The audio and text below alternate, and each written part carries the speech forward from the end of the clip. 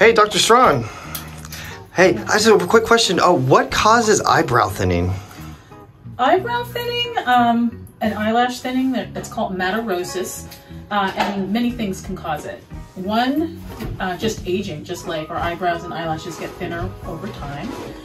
Many types of hair loss that we have on our head can also affect our eyebrows and eyelashes, such as alopecia areata, frontal fibrosing alopecia.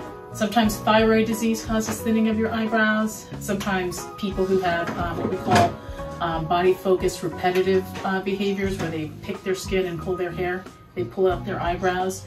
So there are a number of things that can cause eyebrow thinning, discoid lupus.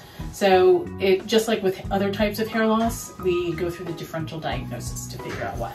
Great, thanks a lot.